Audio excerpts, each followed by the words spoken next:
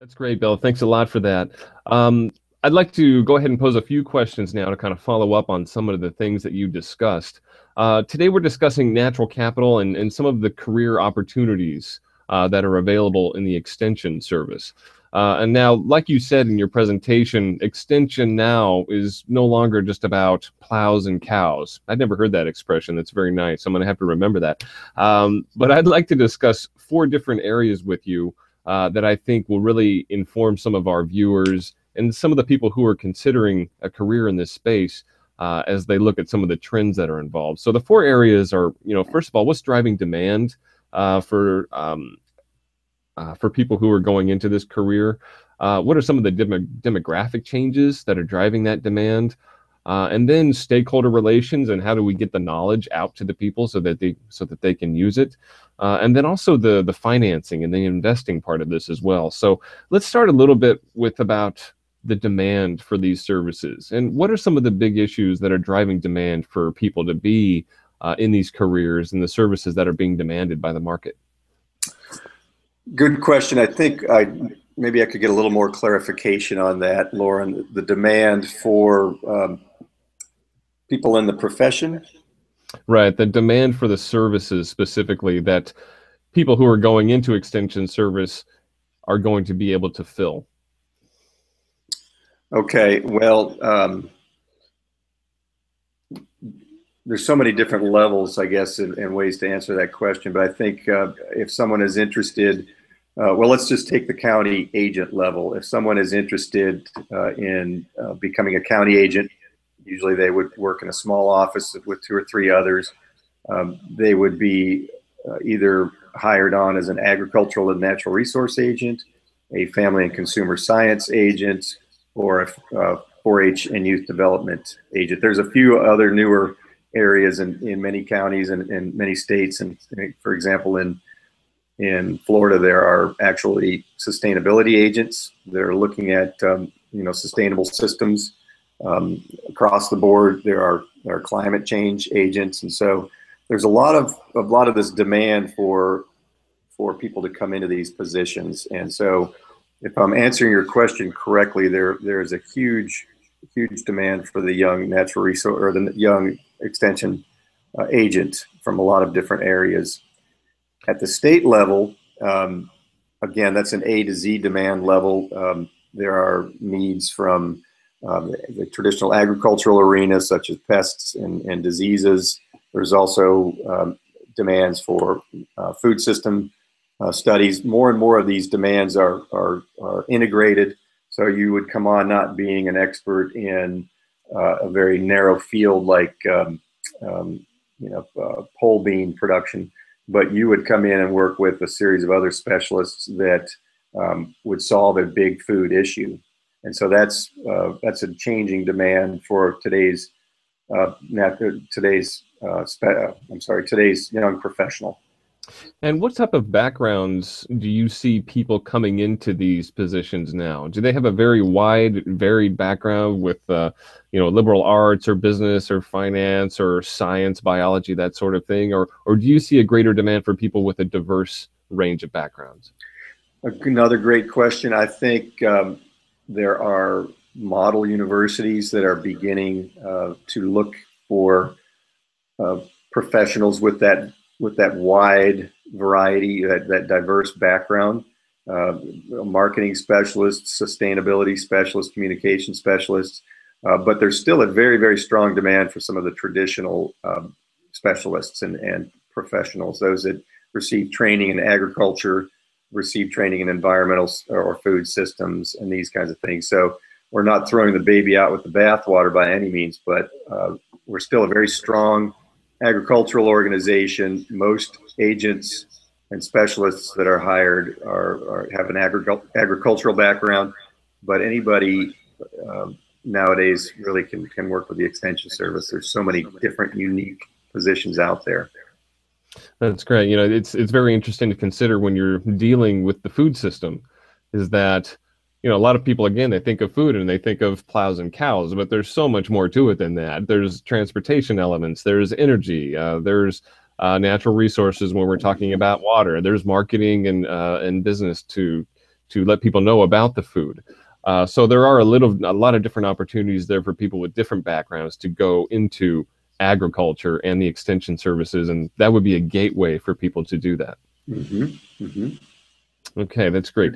So another question for you, and that I know is of great concern to a lot of people in the agricultural sector, is the demographic challenge that is being faced by the agricultural space. Like you said during your presentation, we've actually flip-flopped, with a number of people who are actually living in cities now rather than living out in the countryside.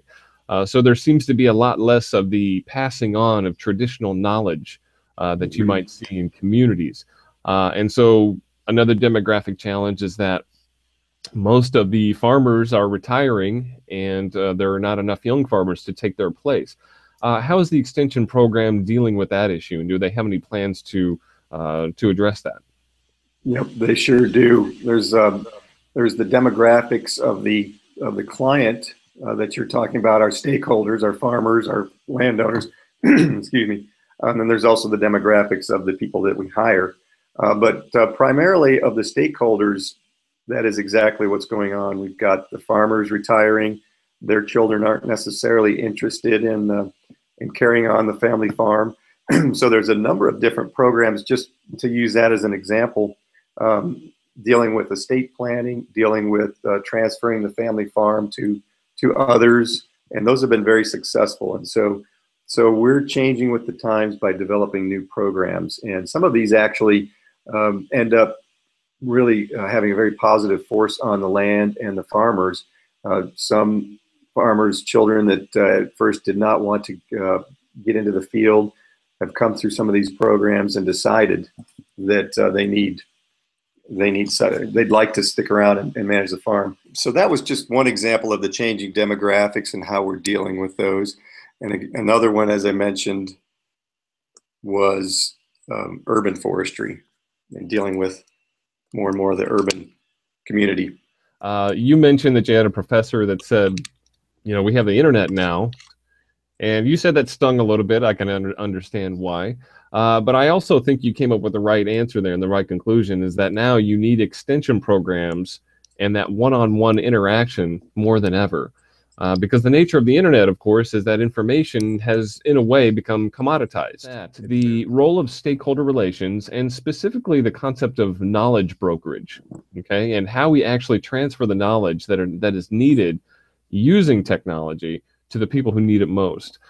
So from a technology point of view, is the extension service looking into those areas of using data and analytics and technology as a way to transfer knowledge from the people who are working in extension to the people on the ground? And how would you say that younger people are playing a role in that as well? Yes, the answer is yes to all of that. Extension is using new technologies. They're using bigger and bigger data sets. They are using a lot more of what we call targeted marketing. And so rather than just blasting the information out to the world, we spend more time understanding who our clients are, who our audiences are, so that we can directly target information to them. So that's one way that we're doing it. Big data is a big issue. We know that. How we handle that, how we use it, we're all still learning.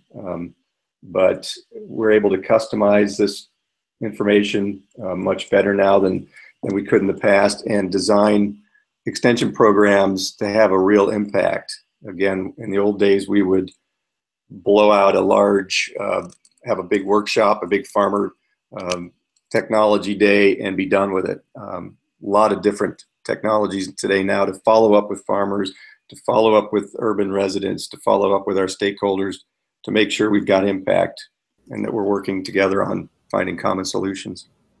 Yeah, what I'm hoping is that a lot of the interactive technologies can be very useful in almost recreating that sort of wisdom transfer, I'd like to call it.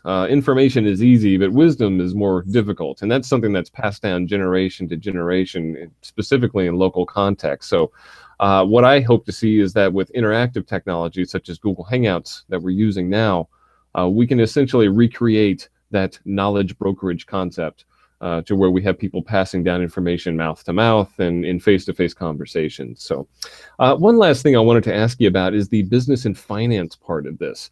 This spring, GreenLeaders DC is discussing natural capital. Now, natural capital in some ways is a bit of a controversial issue. It essentially says that, we should try to put a financial value on some of the ecosystem services that the environment provides to us. Let me ask you a little bit about that. What is the extension services approach to natural capital? Do you use any sort of finance and investing concepts when you're dealing with farmers on the ground through your different programs? Okay, so if I understand the question, we might be talking about carbon accounting, for example, or ecosystem services, quantifying those services. That's correct, exactly. Okay, yes, all those are incorporated. We work very closely with nonprofits and non-governmental environmental organizations. So there is a very big push to incorporate natural capital into our extension programs. We work, obviously, we don't work in a vacuum, and so a lot of these organizations and agencies that we have typically dealt with, they usually do the research. They'll usually push for the public policy changes, and then we'll assist them getting the information out, connecting with stakeholders, doing what we call needs assessments, doing what we call stakeholder analyses, you name it, and then develop those targeted marketing materials that would help people understand what natural capital is at the basic level, and then how they might incorporate it into their farming schemes or landowner schemes and these kinds of things. So huge area, no doubt. Okay, and what about the investor side of things? I mean, funding obviously for a lot of these programs is very important. There has been a lot of increase in the value of farmland in recent years, particularly in the Midwest and some other places as well. Do you have relationships with the business and the financing, the investor community, and what are some of their interests that people going into this career might have to take account of when they're dealing with that stakeholder class? Ooh, that's the toughest question I've received yet, Lauren, and I would have to say I just don't know enough about that. I do work closely with private industry, particularly the forest industry, and we have programs such as the Sustainable Forestry Initiative, which is really trying to work and invest in sustainability to do a better job of managing the lands. But as far as the whole business and finance end of investment in that arena, I'm just not familiar with that. My apologies. Okay. Well, with that, we're going to go ahead and wrap it up. I'd like to thank Bill Hubbard. He's coming to us from Georgia today at the Southern Regional Extension Forestry. Bill, thanks a lot for your perspectives today and your presentation. For those of you watching today, we'll be posting this video on YouTube, so stay tuned for that. So I'd like to thank